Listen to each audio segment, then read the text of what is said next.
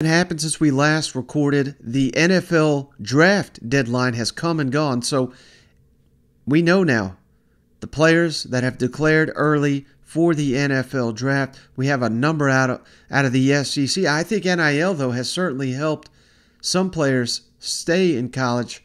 So I think yet another aspect that NIL is possibly helping SEC in college football. And two teams in particular following the deadline. I got some winners and losers following the deadline to declare for the NFL draft. I think the biggest winner out of the SEC, South Carolina.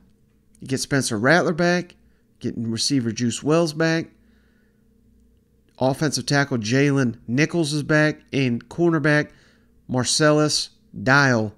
4 key contributors that could have declared early for the NFL draft back in Columbia to anchor year 3 under Shane Beamer. I think South Carolina fans, you ought to be doing cartwheels for what your team was able to pull off at the end of the season, obviously, and now that momentum carries over with these players making their declarations of return.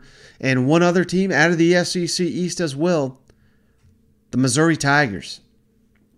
Some surprising returns here for Mizzou. Chris Abrams-Drain, Enos Rakestraw, Tyron Hopper, the linebacker, Darius Robinson. If I'm a Mizzou fan, I'm pretty fired up. We're going to be disrespected, going to be under the radar.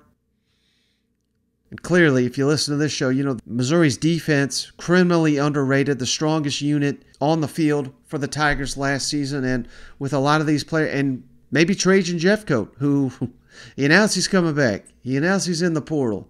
Looked like he was going to South Carolina. Doesn't look like that's happening now. Maybe he returns.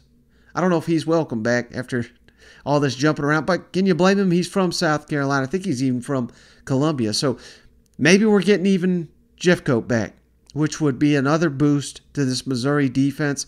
Big winners from the NFL draft deadline here. Now,